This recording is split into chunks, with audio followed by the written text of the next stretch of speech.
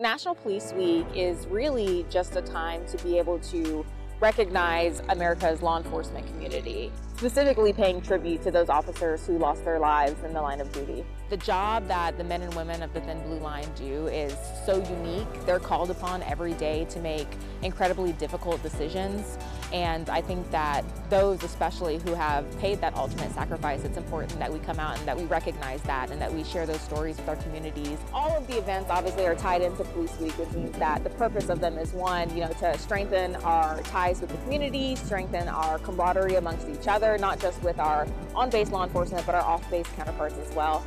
But some of our specific events, such as our bowling tournament on Wednesday, all proceeds will go back to the families of some of our fallen defenders from this last year.